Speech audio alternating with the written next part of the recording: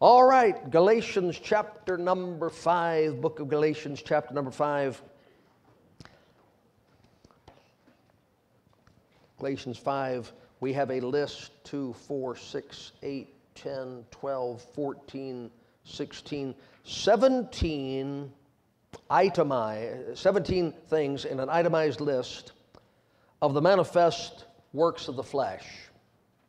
And because I am the positive, upbeat, cheerful individual that I am, I'm bringing you a sermon on each of the 9 aspects of the fruit of the Spirit, and I'm going to shove all of these 17 works of the flesh into one message. Now, isn't that just as nice as anybody can possibly be?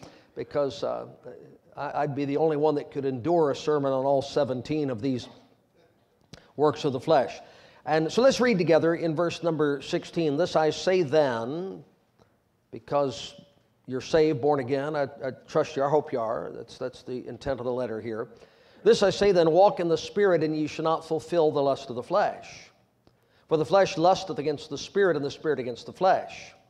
And these are contrary one to the other, so that ye cannot do the things that ye would. But if ye be led of the Spirit, you're not under the law. Heavenly Father, help us tonight. Please help me to help every man, every woman, every young person that has come tonight. And we'll thank you for it in Jesus' name, and amen. The assumption here on the part of God as He gives these words through His apostle, the assumption is that if you are saved, you want to do what is blessed and what is helpful, and you don't want to do what is accursed and what is harmful. That's the Lord's assumption. And based upon that assumption, He says, it is not the world, it is not the devil, it is the flesh that keeps me from doing what I want to do. And so it's such a temptation to look externally and say the reason I'm having trouble living the Christian life is the government or the corrupt society or other people in my life or someone did something to me. And the Lord said, no, the opposition party in your life is your flesh. And your new man, this regenerated inner man, guided and directed by the Holy Spirit in accord with the Word of God, is more than willing to live a life pleasing to God, which results in a life pleasing to you, to me, the individual. But the flesh always stands in the way of that. Always stands in the way of that, so that hour by hour, moment by moment, we are constantly faced with one reason or another to choose spirit or flesh, to choose will of God or will of the carnal man, the carnal mind. Now, here's what I want to ask this tonight, and I'm going to read this together. Let's suppose you had a room to rent in your home, and the person who was coming to live in your home would be there every hour you were there. So if you're retired and you're home all day, they would be there all day. If you work and you're home 8, 9, 10 hours a day, they would be there 8, 9, 10 hours a day. But the person to whom you rent this room is going to be under your roof with you every minute you are under your roof. And two people answer your ad, and both of these people say, I want to rent this room from you, and you sit down and have an interview with the first. And you say to the first person, well, if you move in with me, what do you have to offer? What will you bring into my home? Verse number 19, this individual says, I will bring adultery, fornication, uncleanness, lasciviousness, idolatry, witchcraft, hatred, variance, emulations, wrath, strife, seditions, heresies, envyings, murders, drunkenness, revelings, and such like. No one but a complete fool would rent a room to someone who said, that's how I'm going to conduct myself when I'm in your house. You would never let that person move into your home. Sadly, that person already lives with you.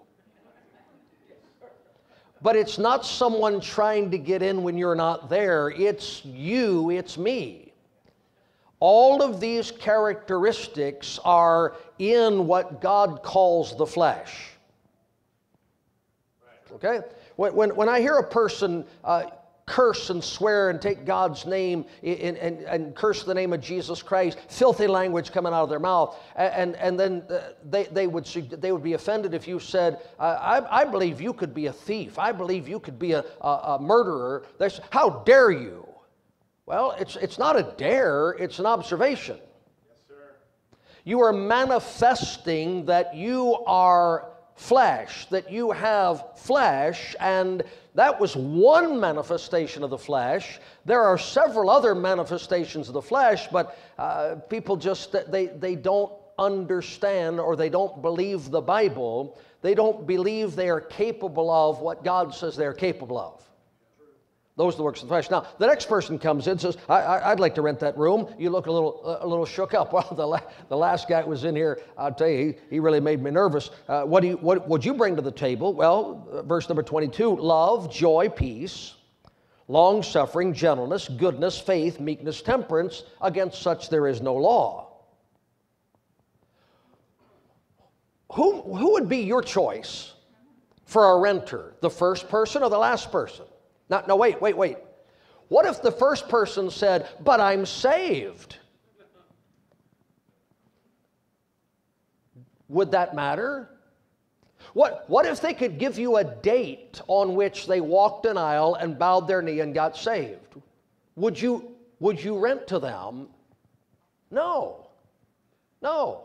So if you're saved, there is someone living inside you who is capable of manifesting all these fruits of the Spirit. And if you're not saved, if you're saved or unsaved, but you also have someone living inside you who is capable of all the things in that first list. Now let's illustrate it this way. If you're married, you are married to someone who is going to be one of those two people, whether they're saved or whether they're lost. They can treat you with the fruit of the Spirit, or they can treat you with the works of the flesh. And here's why I use that example. Because people say, it's amazing. People say, I'm saved. I'm under the law. It doesn't matter how I live. You would not find it pleasant, to say the least, acceptable, to be honest, if the person you were married to continually manifested these characteristics of the flesh, but said, I'm saved. Isn't that enough? No, it wouldn't be enough. It might be enough for them to go to heaven, but you would not want to be married to someone who committed adultery against you. You would not want to be married to someone who manifests hatred towards you. So then, when a person says, don't judge me, I'll live however I want, that is the height of hypocrisy, because you would not want to be in a relationship with someone who did to you what you want to justify doing to someone else. So it's not right for you to do it if you wouldn't want it done to you. That's pretty simple. And so when we preach against these sins, because God's against them, we do so because they are hurtful. They are hurtful to the person who commits these sins, because these sins will damage all of your relationships, including your relationship with the Lord, which eventually damages you. And the Lord doesn't want you to live a damaged life. So here's what we're going to do tonight, and so we can get through all 17. We're not going to do our usual running of all the verses in the Bible that reference these things. We're just going to make sure you know what you're reading when you read this list. Is that fair? Okay. By the way, you could easily say, verse number 19, I wouldn't rewrite the Bible, but you could easily say, now the works of Hollywood are manifest, which are these. Now, the works of the vast majority of websites are manifest, which are these. And so, I say again, it's important to agree with God that these things are hurtful. But if you agree with God when you're in church that these things are hurtful and then go home and feed upon them and commune with them and be influenced by them, going to church isn't going to help you a lot. All right, so here we go. Now, the works of the flesh are manifest, which are these: adultery, as in, thou shalt not commit adultery. Well, what is that? It is a married person having relations with a person other than their spouse. It's that simple. And people say, I'm a free moral agent, nobody's going to tell me what to do, it's not against the law, blah, blah, blah, all of this stuff. Okay, fine. Would you want your partner to sin against you in this way? You would not. Right. Amen. You would not. And so it is wrong because God says it is wrong.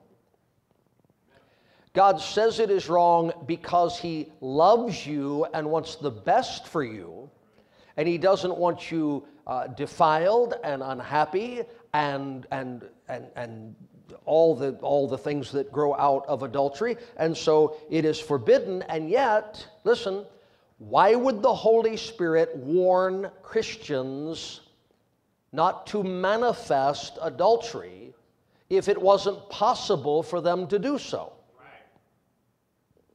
Okay, so important. Second, the next list is fornication. That's an unmarried person having relations with another.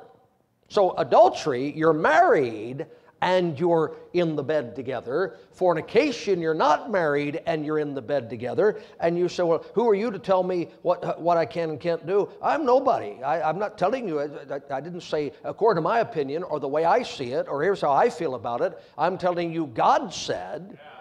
God said, this will not benefit you in your life. This will hurt you in your life. I read, I don't know if I believe anything I read anymore outside the Bible, but I read that they do this exit polling, and some of you were expecting, with all the crime and all the inflation and all the violence and all the corruption, you thought there was going to be a big pushback in the election. And 70% of unmarried women in America voted in a block and said, I don't care about inflation, I don't care about crime, I just want to kill babies. They cast their vote for the people that would allow them to have an abortion. Now, what they did is they voted for the people who would allow them to fornicate without consequences. Okay, and so what you never hear, you hear young women, college women interviewed about nobody should tell me what I can and can't do with my body. You don't get interviews with 70 and 75-year-old women who now have no daughter, no granddaughter, and who look back every day of their life with regret for what they have done. And the Lord doesn't want you that way. He doesn't want you girls waking up on a Sunday morning when you could have been in church and wondering where the guy went who's told you last night in the bar that he loved you. He doesn't want you doing that. He doesn't want you boys, instead of starting out with a career and working your way up in the world, he doesn't want you starting out at 21 years old with a minimum wage job and 2 babies by 2 women that don't care about you and you don't care about them. Lord, He's concerned about you. He's concerned about you. He's got your best interest in mind. And then the next in there is uncleanness. Uncleanness. That's the indulgence of lust. Now, boys, guys, I got to go through this quick as I can. We're in mixed company here, and we got adults and we got children here. But it's adultery. It's adultery if it's you and you're married and you're with another real woman. It's fornication if it's you and you're not married and you're with another real woman. It's uncleanness if it's you and it's not a real woman, it's an image on a computer screen. Amen. That's good preaching. It's dirty. It's just dirty. You say, well, I don't see anything wrong with it. Well, you wouldn't do it in church. You wouldn't brag about doing it in church. You wouldn't send out an email, say, hey, everybody, pray for me. I'm going to look at pornography this afternoon. Now, you'd say, pray for me, I'm going to get married, because marriage is honorable and all, and the bed undefiled. But if you wouldn't want people knowing that you were doing something that you're doing, it's something you shouldn't be doing. If you'd be ashamed or embarrassed to get caught. And here's all I want you to do, fellas. I don't know what you do and what you don't do, and I hope this doesn't apply to anybody. Probably somebody watching out. You out there in cyberland. I'm talking about you.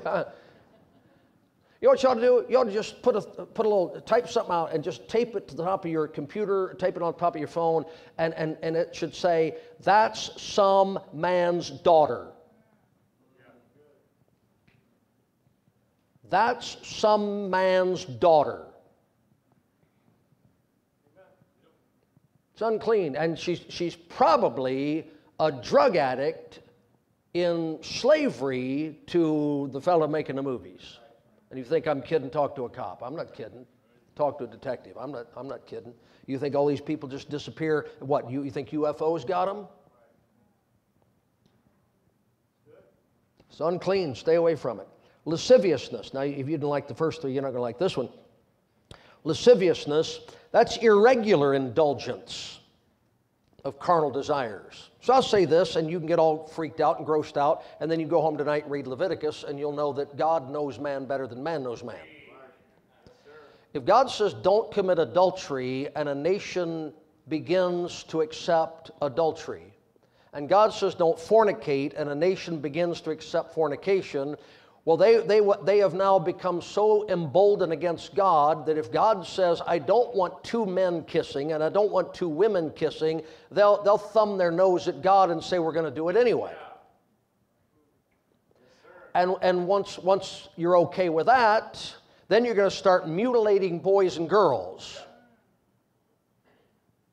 So, well, you know, I've got a son, and my son thinks he's a girl, and I've got a daughter, and my daughter thinks she's a boy. I thought I was a pirate.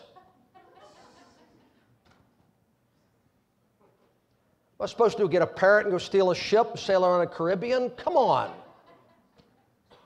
Since when does a parent say to a 9-year-old, you get to be whatever you want to be? And if we have to mutilate your body for you to be what you think you are, it's so crazy. And look, next is going to be they're going to start justifying pedophiles. It's already starting on the college campuses, because justifying the pedophiles, and then just, I hate to even tell you, if you read Leviticus, there's even a step down from there.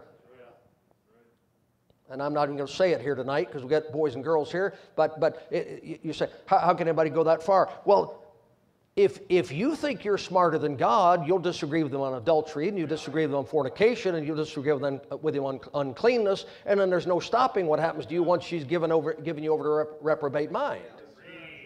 And your country's full of reprobate minds. And if you think I'm crazy, oh, it's just some old guy, listen to that old guy up there talking like he knows. Okay, I'll tell you what I know what I'm talking about. I'll tell you if somebody knows what they're talking about. At 6 years old, at 7 years old, at 8 years old, my friends and I could ride our bicycles anywhere in this county. Anywhere in this county, and nobody would have laid a hand on us. We could camp in the woods. We could camp on the roof of a Winn-Dixie store. Oh, did I say that? And if they caught you, they'd call your parents, and your parents come whip your bottom. Nobody was going to put you in a car and molest you. Now, you can say, throw out the Bible, that old puritanical stuff, no bunch of old people are going to tell me what to do. Well, what have you gotten in place of this preaching?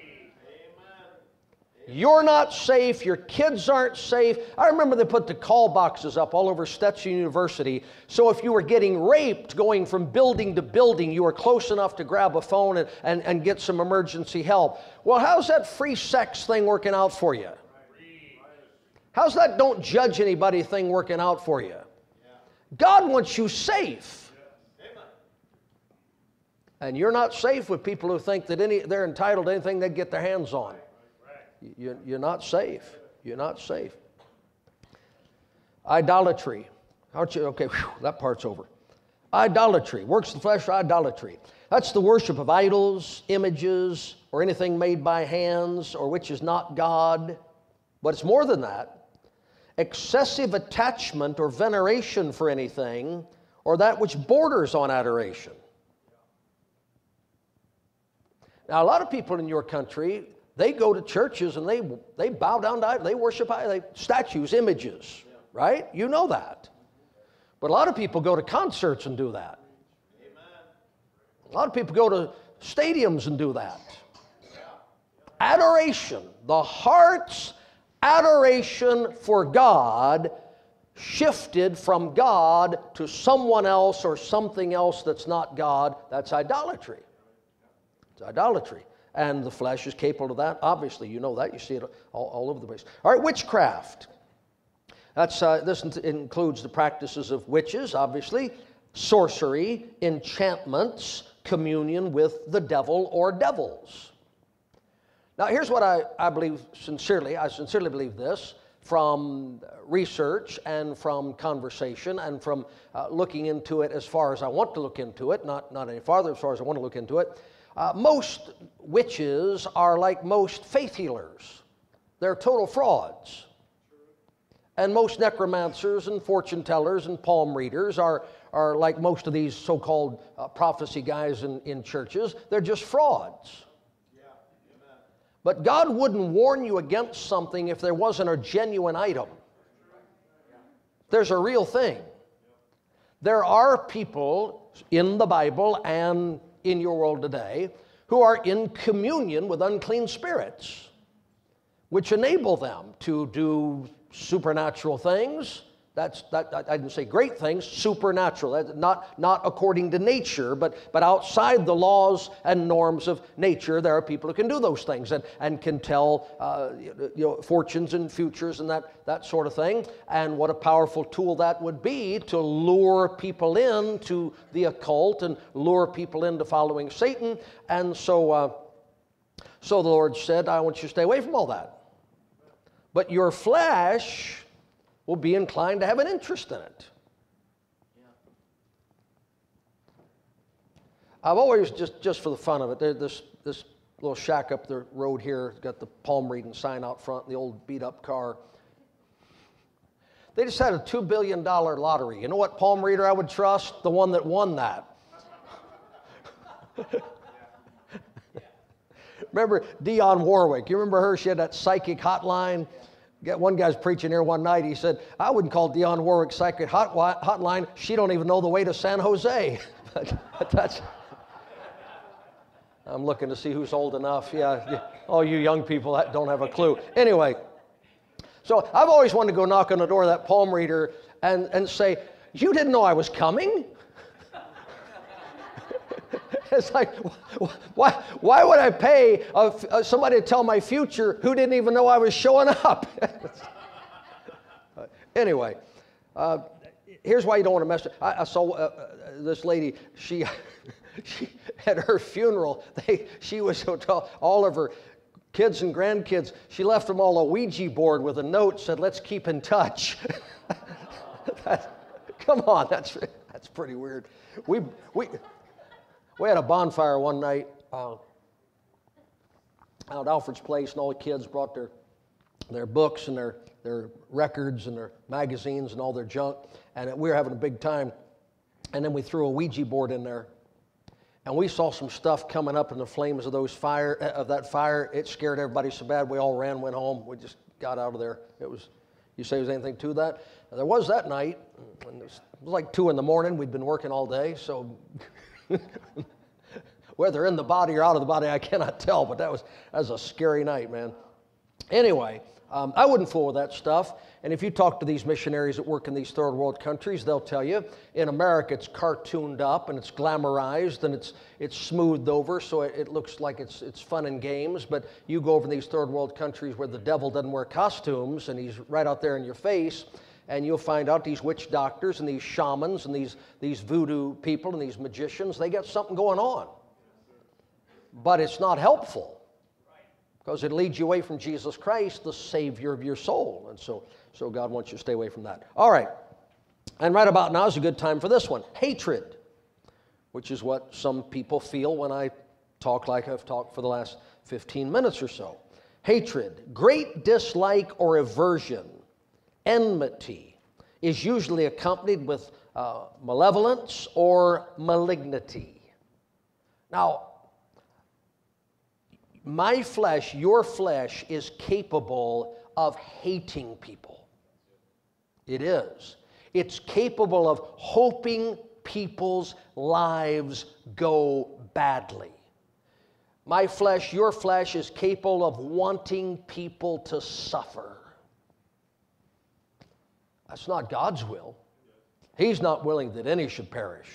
One time some men were rude to Jesus' disciples. They wanted to call down fire and burn them up. And Jesus said, you don't know what spirit you're of. I didn't come to destroy men's lives. I came to save them. And hatred will creep in. It will. Some of you sitting here tonight, in fact, a lot of you sitting here tonight, have had people do some really horrible things to you. And they don't care. And you hating them is not going to affect them. It's going to affect you. And you just eating yourself up on the inside, hoping one day the anvil falls on their head. It didn't happen yesterday. It didn't happen today. It probably won't happen tomorrow. And you just wasted 3 days hoping somebody gets it in the neck that didn't get it in the neck, and it just rotted your day. Amen. Amen. You can't go hate. You can't go there. There's a lot of terrible things happening in our country. God wants me to love lost people and tell them about Jesus so they can be saved. He doesn't want them to go to hell. If I more time in the news than in the Bible, I'm going to end up hating those people and not wanting to tell them about Jesus and not wanting to reach out and offer them the gospel of the Lord Jesus Christ, and then I'm in a bad way. All right, so hatred, then variance. Variance. We applied for a variance. A difference that produces dispute, controversy, disagreement, dissension, discord. There are, I don't know, I'm not going to count tonight. There's a mediocre midweek crowd here tonight for our church, for most churches, this great midweek crowd. And if we started in the front row, no, not the front row, because these kids, they're all in, but we started with the adults here in the front row and then went back and said, all right, I want you to stand up and state one thing, just one, about which you disagree with me. Every person here would say, am I limited to one? Because we all disagree on thousands of things. And it doesn't divide us. It doesn't harm our relationships. You say, I'm going to get married one day, but I want to find somebody who agrees with me on everything. Enjoy single life. Nobody agrees with you on everything. You don't even agree with you on everything. One day you're for something, the next day you're against it. One day something bothers you, the next day you don't care. But listen, when you can't maintain a relationship with someone who doesn't see everything your way, doesn't agree with you every time, you got the problem. That's the flesh. Honestly. My wife and I, we just laugh all the time at how few things outside the Bible, outside Jesus Christ, outside we both think she's wonderful. Apart from that, we don't agree on a lot. Really, we are so different. Our personalities, our interests, are just our way of looking at things. And you know what? Love, joy, peace is better than quarreling over everything she's wrong about. I can't help it if she won't get with the program. Yeah, you understand what I'm saying? People go to church and I don't go to church. I don't go to church anywhere. Why? Well, I tried 3 or 4 churches and there were people there I just didn't agree with. Wow. What a shocking revelation. Must be really tough not being able to buy groceries. It's just amazing. These hypocrites won't go to church because there's people there they don't agree with, and they go to stores and shops and work and 100 other places where there's people there they disagree with. But they're not looking to quit those places. They're looking to quit church. And you're looking to get out, you'll find a way out. It'll be right there. Okay, emulations. I pronounced that wrong. Emulations. Emulations, which is really odd because E should be long. Latians. English, you ought to be glad English in your second language. It's hard enough as a first language. Anyway, what are emulations? The act of attempting, now listen, the act of attempting to equal or excel in qualities or actions. Rivalry. Desire of superiority, attended with effort to attain it, striving to equal or do more than others to obtain carnal favors or honors. Okay, let's not talk about lost people because this letter isn't written to lost people. He's warning Christians about the works of the flesh are manifest, which are these, and one of them is emulations. Do you think it's a good thing to witness to lost people? I do. Do you think it's a good thing to try and win souls to Jesus Christ? I do. Do you think it's a good thing to have soul-winning contests and competitions and brag on the people who are the best soul winners? Man, we got enough flesh in the church without turning what we're doing for God into something fleshy.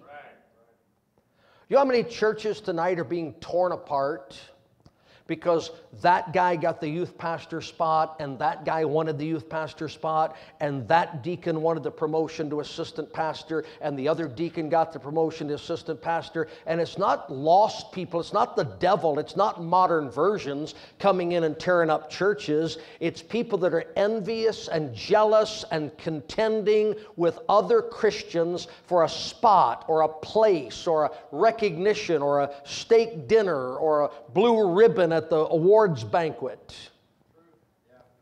Just love the Lord and serve the Lord. Don't try to outdo your brother.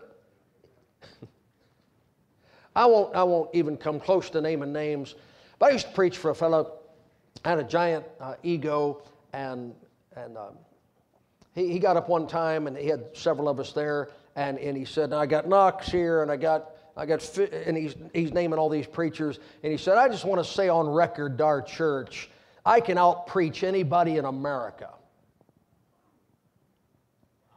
And the people in his church all said, "Amen," and all the people that were somewhere else said, "What are you kidding me?" If it was true, who would say it? But he said it. And a few years later, he had to resign his church because his wife finally called the police and got tired of him beating on her. Okay, so who cares how good a preacher you think you are while you're punching your wife in the face? Now listen, that man would have thought, there's no way I would ever abuse my wife. Would he practice emulation?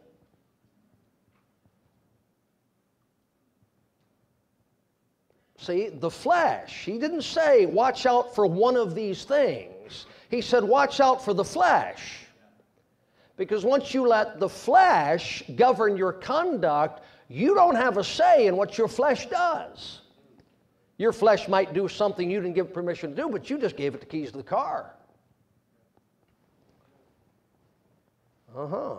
And somebody, stop. Oh, I wonder who that was. Stop wondering who that was.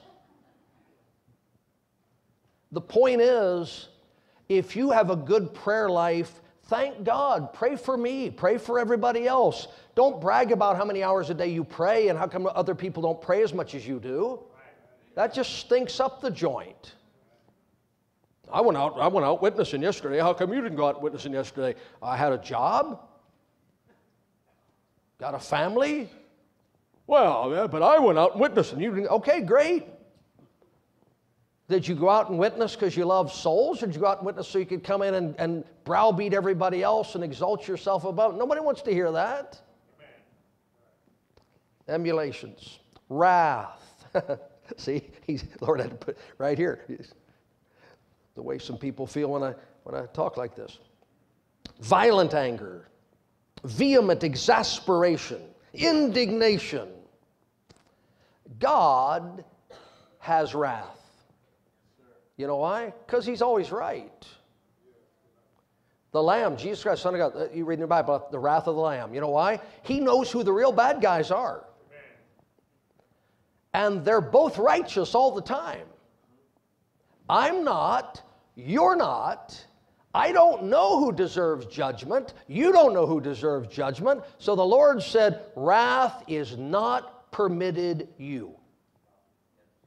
You can get angry, and then you got to rein it in before the sun goes down, because if your anger turns to wrath, the Bible says, the wrath of man worketh not the righteousness of God.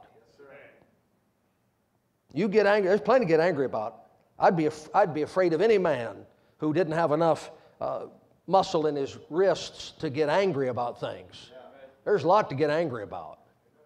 But you can't become violent in your anger, vehement in your exasperation. Listen, the flesh sees something wrong, wrath. The Holy Spirit, gentleness. See that? Vehement anger, fierce. Holy Spirit, goodness. One's of God, one's of the flesh. Wrath might be justified, but you don't know if it is.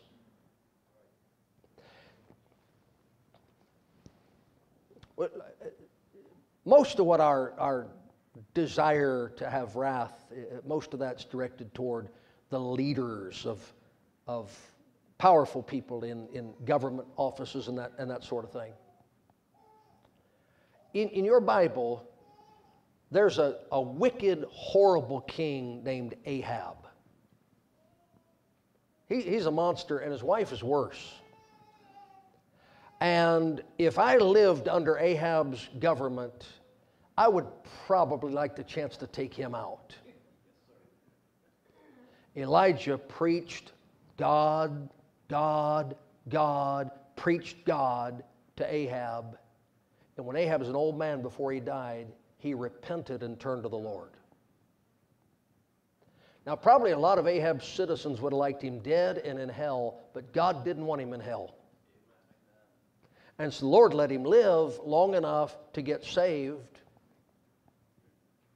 I don't, personally, I have my opinions about men, and so do you, but what if in the luxury 5-star multi-million-dollar hospice facility, what if some nurse won Bill Clinton to Christ? What if some nurse won Donald Trump to Christ? What if some nurse won Joe Biden to Christ? That's what Jesus wants for them. He wants them to be saved. See, his view is far beyond elections and interest rates and mask policies. He's looking way out into heaven and hell. He's looking way out into eternity and said, you guys need to dial back that wrath because you got a different objective than I do. I don't want those people in hell. I want those people saved.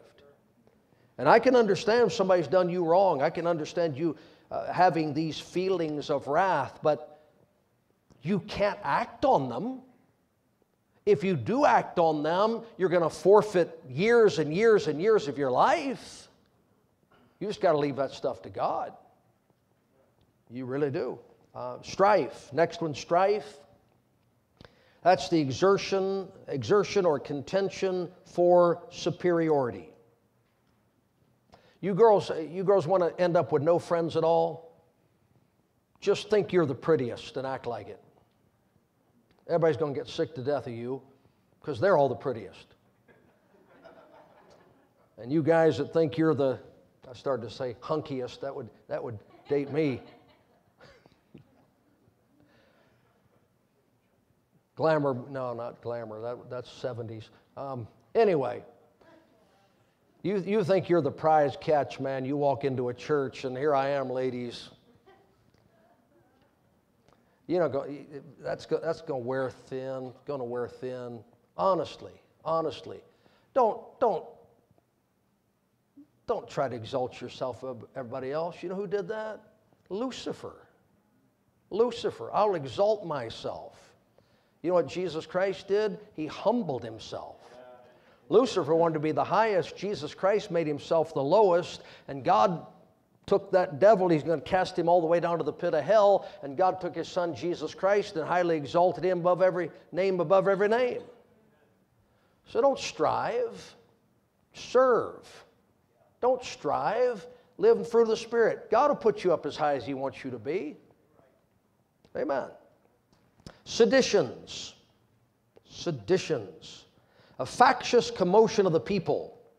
A tumultuous assembly of men rising in opposition to law or the administration of justice. In the disturbance of the public peace. Sedition is a raising or commotion of less extent than an insurrection, and both are less than rebellion. Good word. Sedition. We haven't had an insurrection in America. We haven't had a rebellion in America since 1860-61. We've had a lot of sedition. And if you're on the side of the seditious, it's a just cause. If you're on the opposing side, it's an unjust cause. One group riots, loots, burns, and the media says, well, it's a good cause. That's sedition. Another group walks into a building, takes some pictures. It's an insurrection. It's an overthrow of the government. Now, listen. Here's what the Lord's saying. If you're saved, we're not trying to govern the world. He's not writing this letter to the president or the governor. He's writing this letter to Christians, okay? You're part of a church. It has a pastor. It has deacons. It has senior men. It has senior women. It has ladies who are recognized as helpful and counselors, and men who are recognized as helpful and counselors. If you want it done another way, if you want some different doctrines taught, go rent yourself a building and see if you're as good as you think you are. Go rent yourself a building and see if you're as influential as you think you are. Don't form a sedition within your church. Now, the flesh can do that. And preachers all across America tonight are going to bed weeping because people they love and care for are practicing sedition within their churches, and they're going to split that church, and there's nothing anybody can do to stop it, and it's a grievous work of the flesh, and it's not conducted by lost people. It's conducted by saved people. Don't do it. We haven't had anything like that around here in a long, long time, thank God for it. But if you don't believe what we believe, it's not proper to, with subtlety, Genesis 3, and secrecy, try and draw away disciples to yourself within the church you're attending. Right. Declare what you believe, go start a church, and let people that agree with you go there. Don't tear up something. Amen. If you don't like Italian food, go to a barbecue place. Don't like barbecue, go to a vegan place. There'll be plenty of seats in there, and you can spread out. And Some guy sent me a picture. It's a fork with 3 pieces of steak on it. And it said, "Dear vegan, I killed that cow that was eating your grass." so, anyway, well, if you don't eat meat, that's fine. I don't care. I eat twice as much just to balance out the vegetarians. But anyway, so you don't think we should? I don't want to go down that road. That's another whole road for another night. But it's an odd thing, isn't it? It's an odd thing. You live in a country where it bothers people to kill cows and doesn't bother people to kill babies. You got to admit, that's really messed up. You want to abort a baby and protect a sea cow. That's really weird, man. That's really, really, really weird. Strange business. All right. So strife, seditions, heresies. In Scripture and primitive usage, heresy meant merely a sect, a party, or the doctrines of a sect. Okay? So a heresy is if you got 10 people in a church that believes in the pre-tribulation rapture of the born-again believers, and you got 5 people in there who have been watching YouTube videos and have decided they're going to go through the tribulation. You are welcome to attend church believing that you are going to go through the tribulation. In fact, we'll leave you the keys when we're gone. You can meet here and warm up your MREs or MRIs or RIMs or whatever, and have a good time, and we'll see you when we get back. And that's, but if you're going to try take your heresy and use it seditiously, now we got a problem. Yes, sir. Now we got a problem. We had a dear lady, dear Mrs. Ossinger. She came here for years with a revised standard version, and every time I would point out something from the Holy Bible that was left out or wrong in her Bible, and it wasn't to her, I just was pointing out what's wrong with modern versions, and she'd always look and she'd look up because hers, every time hers wouldn't have the deity of Christ, the blood atonement, the virgin birth, and she'd always on the way out the door, she'd say, "I'm not giving this up." And I'd say, "That's fine, but you're not spreading it." And we just had an agreement. Now, you don't have to agree with everything, but you can't teach things contrary to what's being taught, or you are biblically a heretic. Amen. And that's a work of the flesh, and so it's not a good thing. Okay, envyings. Listen to this. This is such a great definition of this word. To feel uneasiness, mortification, or discontent at the sight of superior excellence, reputation, or happiness enjoyed by another. To repine at another's prosperity. To fret or grieve oneself at the real or supposed superiority of another, and to hate him on that account. You know, there's so many people in America that are poor and miserable because they can't stand people that have more than they do. That's what all this socialism, communism is about. He's got more than I've got. I despise him for it. It's eaten me alive. I can't stand it. He should have to give half of his stuff to me. They don't give half of their stuff to people that are poorer than they are. Well, that's different. I'm poor. Well, you're not poor compared to that guy. Anyway, if somebody got a nicer car than you, so what? Well, don't let that bother you. Somebody got a nicer house than you, so what? Don't let that bother you. They just got more windows to clean. Somebody got nicer clothes than you, so what? You only wear one thing at a time anyway. Somebody got more money than you, be nice to them. Don't hate them. Don't talk bad about them. I don't get it. Everybody doesn't have the same opportunities in life. Everybody doesn't have the same advantages in life. You're here for 70 years. Get through it. Go to heaven. Get a glorified body. Walk on a street of gold. Live in a mansion. Be a child of God with a crown on your head. Stop ruining your life bitter at people who have something you don't have. You're not going to get it anyway. Just making you unhappy. They go in. I tell you one thing. You got to admire. I do. I admire these people that go in. I didn't say good or bad. I'm just saying I admire these people that have the courage to go in and pay a doctor to rebuild their face so they look like they want to look instead of like they look. I'd be the person that came out with my eye over here and my nose up here, and I couldn't close my mouth anymore. That's a big risk, man. How many of you remember, what was that woman's name? Barbara Walters? Remember her?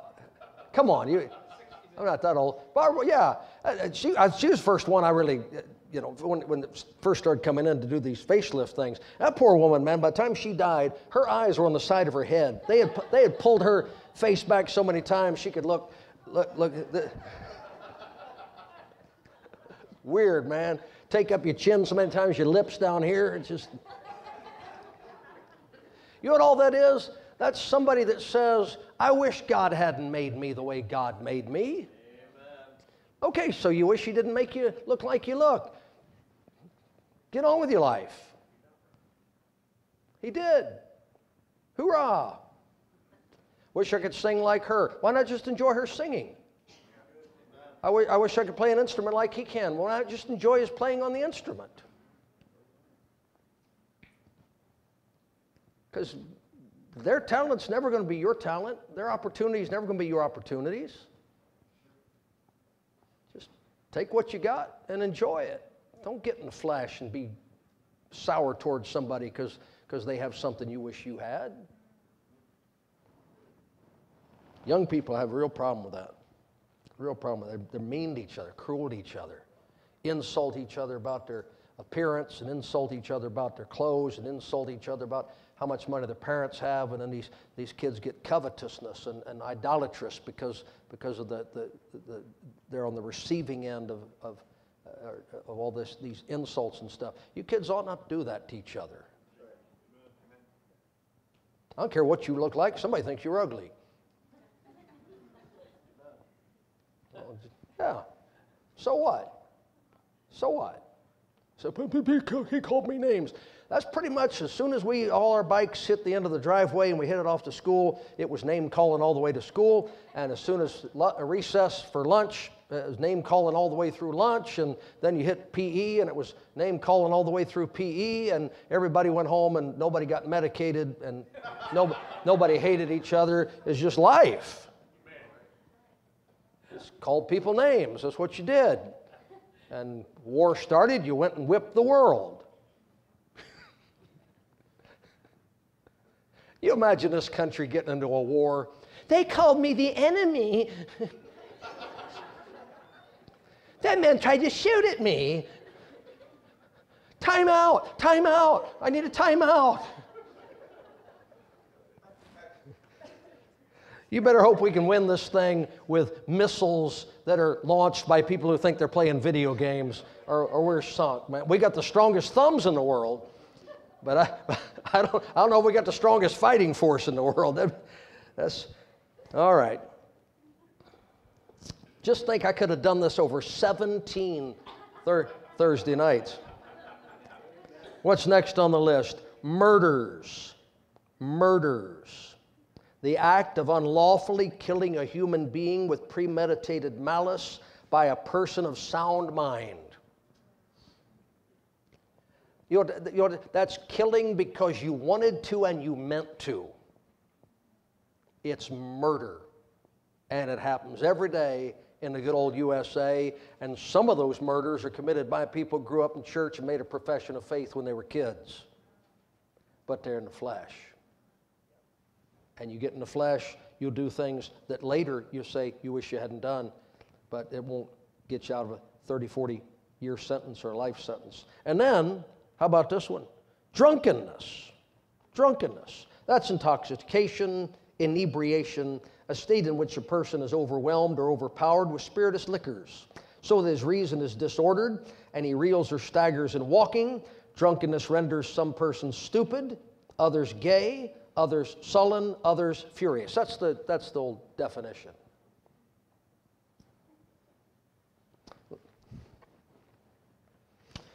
Reason disordered, reels or staggers walking, makes them stupid. Amen. Might not be dementia, it might be alcohol.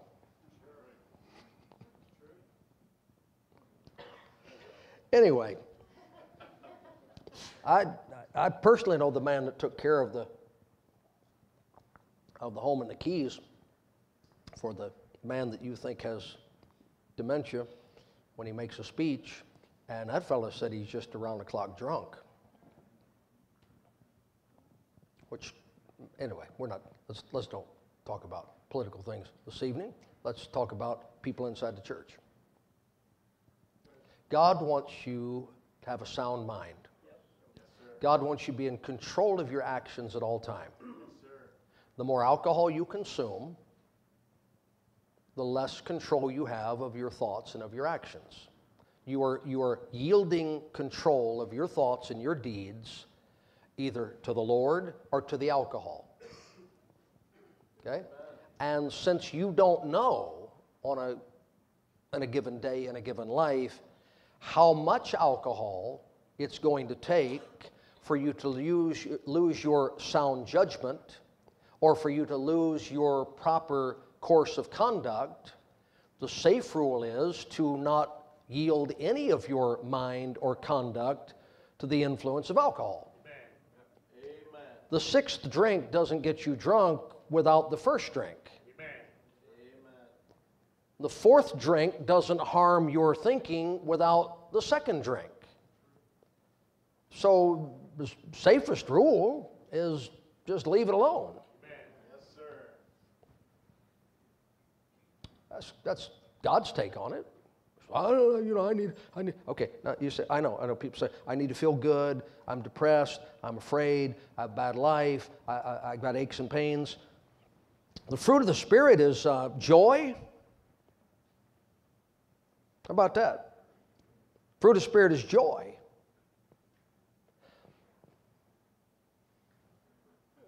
So what you're saying is, I'm saved, but I can't get from the Holy Spirit what I can get from a bottle.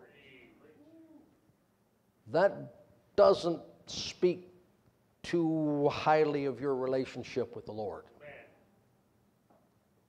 Maybe you've got quicker access and more frequent access to the alcohol than you do to the power of the Holy Spirit. Maybe that's it. Maybe that's it. Let me show you one cross reference here tonight. Come to Proverbs chapter 30, because all the time Christians argue with me, I don't see anything wrong with drinking. Well, it's not about whether you see anything wrong with it or I see anything wrong with it. What does God say? But I'm going to give you a passage that this is your okay to drink. If you want to drink, this is the Bible passage that tells you that you can drink intoxicating beverages. Proverbs 31, verse 4. It is not for kings, O Lemuel, it is not for kings to drink wine, nor for princes strong drink, lest they drink and forget the law and pervert the judgment of any of the afflicted. So he doesn't want kings to drink because it impairs the judgment. Correct? Verse 6, give strong drink unto him that is ready to perish, and wine unto those that be of heavy hearts. Let him drink and forget his poverty and remember his misery no more. Okay, so here are the people God permits to drink. People who are perishing, people who are in poverty and people whose lives are miserable, then you're out. If you're saved, God so loved the world, He gave His only begotten Son, that whosoever believeth in Him should not perish, but have everlasting life. You will never be ready to perish. So you don't need to drink because you're afraid to die. You have everlasting life. And forget His poverty. You're an heir of God and a joint heir with Jesus Christ. You're not in poverty. And how do you say to God, I'm going to have myself a drinky because I'm miserable? When the fruit of the Spirit is love, joy, rejoicing, an outpouring of excitement and happiness from the heart, peace, long-suffering. Now, the passage began, it is not for kings to drink wine nor princes strong drink, Revelation chapter 1. Revelation chapter 1.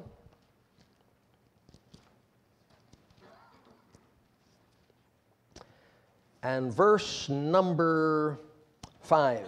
This letter is from Jesus Christ, who is the faithful witness and the first begotten of the dead, the prince of the kings of the earth. Unto Him that loved us. Is that you? Anybody? Unto Him that loved us. Anybody say that's me? All right. And washed us from our sins in His own blood. Is that you? And hath made us kings and priests unto God and His Father. So I don't drink because I'm not going to perish, and I don't drink because I'm not in poverty, and I don't drink because I'm not miserable, and I don't drink because I'm a king. You might have heard of me, King James. You might have heard that somewhere. So listen, I fully understand lost people without the Holy Spirit on their way to hell drinking. I get it. In fact, I wonder how some of them get through life without it, the condition their lives are in. But saved people? I don't qualify for someone who needs a drink. Yes, sir. Praise God. All right, verse one more. Revelings. Revelings. Anybody been reveling lately? That's feasting with noisy merriment, carousing, sampling chili, barbecuing, throwing horseshoes.